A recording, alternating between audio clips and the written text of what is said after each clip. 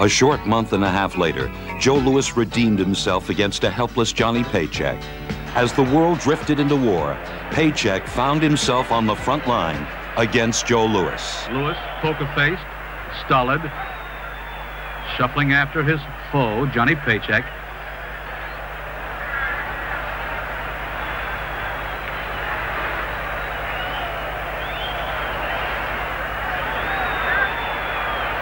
There it is.